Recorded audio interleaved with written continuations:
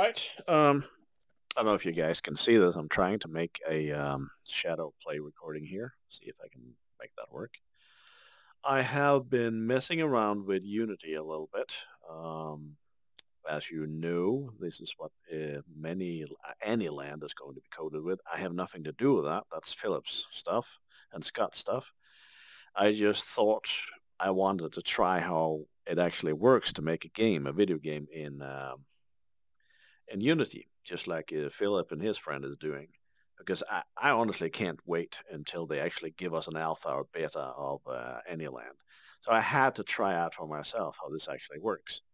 So I'm just going to run the run button now. I've been coding a little bit in Visual Basics, following some tutorials and stuff like that. No, Visual Basics. I'm bullshitting here. Not Visual Basic, but what do you call that again? Visual C Sharp, I think it is.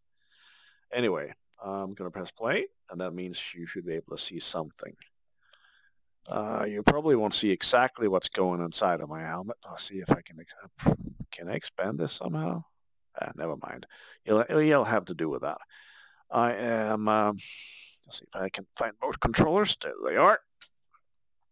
I'm now wearing my HTC VIVE goggles inside of my little quickly made artificial world here. This is Noodles, by the way. I have outfitted him with, I've designed this character myself in a program called Blender. And I've outfitted him with the colors of Manyland, my jungle avatar, as you can probably see.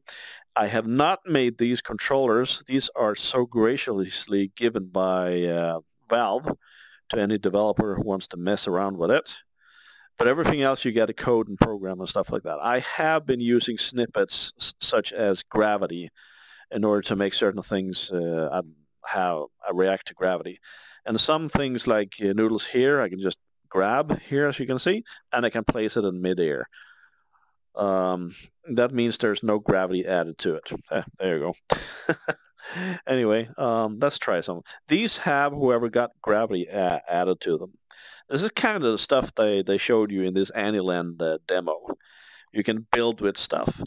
I have to say the coding behind this were not as hard as I expected. It was way easier than I thought. And again, I repeat to you, this is not an Anyland demo.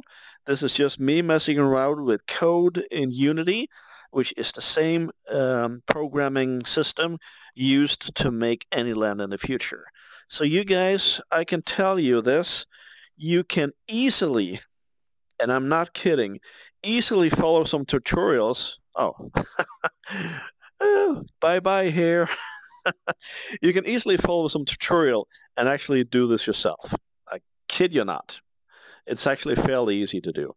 It's only I'm using various scripts and I'm connecting those scripts together in order to make them work and talk to each other, etc.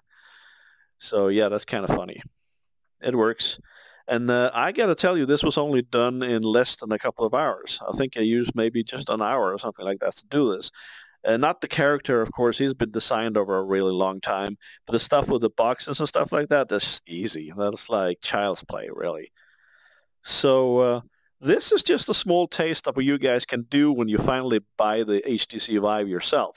You do not have to only play a game like Anyland. Of course, we're all looking forward to that. But you can create and code your own stuff fairly easy because there's tons of examples you can knit together in there. And I can tell you, it is so much fun. I have no explanation of how cool this is. It is just the coolest stuff in the world ever. So get coding, everybody, and I hope to see you in Anyland in the future anyway. And Philip and Scott, please hurry up. We want this to happen. All right, take care.